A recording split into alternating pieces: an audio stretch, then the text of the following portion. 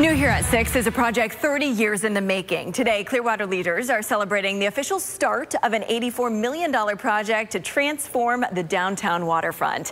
ABC Action News reporter Sarah Hollenbeck shows us the improvements in the works and why city leaders say it's worth every dollar. For years, business owners like Lena Teixeira have thought what a waste it was to have a gorgeous waterfront property used as a very unappealing parking lot. It's sinful to waste such a beautiful piece of land, one of the most beautiful waterfronts with a bluff. I mean, where else does that exist in Florida? To put a parking lot. 3 decades, a few changes in leadership, and a taxpayer-supported referendum later, and we're finally at this highly anticipated moment.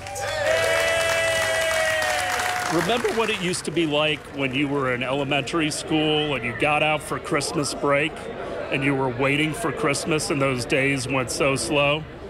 10 times better.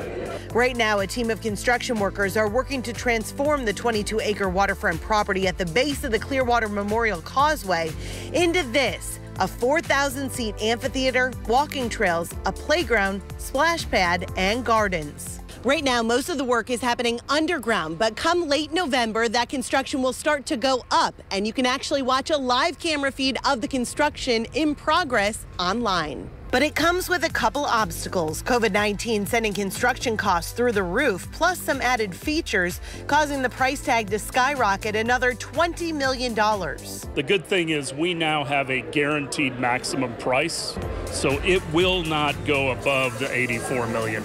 Mayor Hibbard says it's worth every dollar because the investment into the city will pay off for future generations. Construction will wrap up in June 2023. In Clearwater, Sarah Hollenbeck, ABC Action News.